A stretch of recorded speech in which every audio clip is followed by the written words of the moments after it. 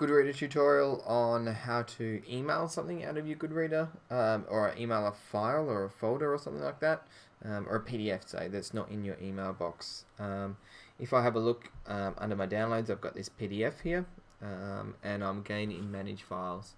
If I go and tap the Manage Files button, if you notice things change and I get my options again, I would tap this PDF here, and this time I'm going to click on the email button here. So if I click email, and then I could send file as is or flatten annotations.